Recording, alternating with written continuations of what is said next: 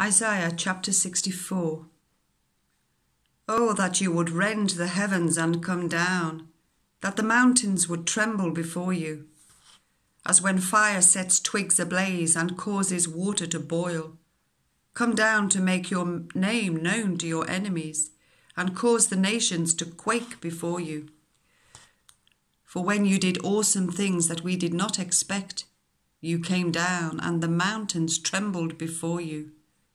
Since ancient times no one has heard, no ear has perceived, no eye has seen any God besides you, who acts on behalf of those who wait for him. You come to the help of those who gladly do right, who remember your ways. But when we continued to sin against them, you were angry. How then can we be saved? All of us have become like one who is unclean, and all our righteous acts are like filthy rags. We all shrivel up like a leaf, and like the wind our sins sweep us away. No one calls on your name, or strives to lay hold of you, for you have hidden your face from us, and have given us over to our sins. Yet you, Lord, are our Father. We are the clay, you are the potter.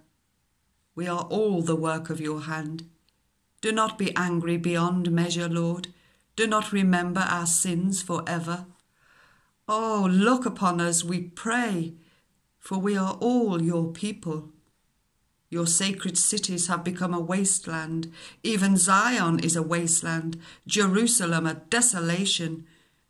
Our holy and glorious temple, where our ancestors praised you, has been burned with fire, and all that we treasured lies in ruins. After all this, Lord, will you hold yourself back? Will you keep silent and punish us beyond measure?